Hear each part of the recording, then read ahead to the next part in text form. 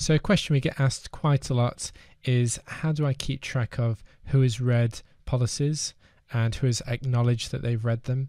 So I'm going to show you a quick way of how you can do that out of the box using Office 365.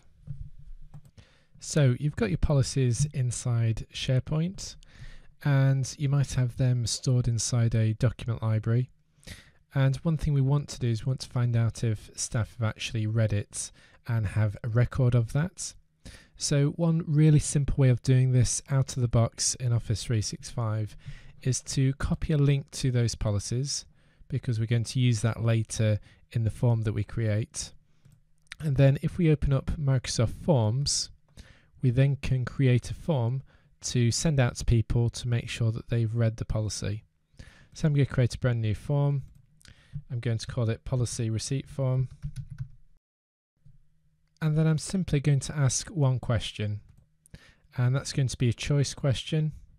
And the question is going to be, I have read and been informed about the contents, requirements and expectations of the policies linked below.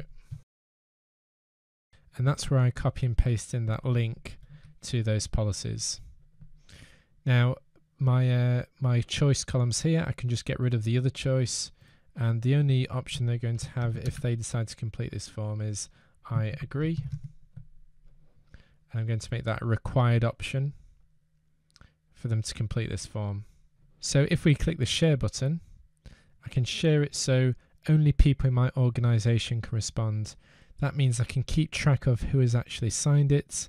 If it was anonymous, I wouldn't be able to do that, so I make sure it's that link there.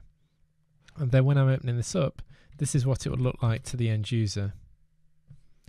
They'll have this, they can click on the link, they can read all those policy documents if they wanted to, but if they do and they agree to it, then they can click the agree button and submit it and return it back to me.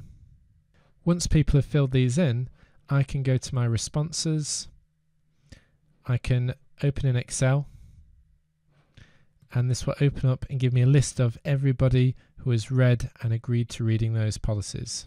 Here we go, and I've got a date and time stamp, I've got the email address of the person, their name, and that they have agreed that they have read those policy documents.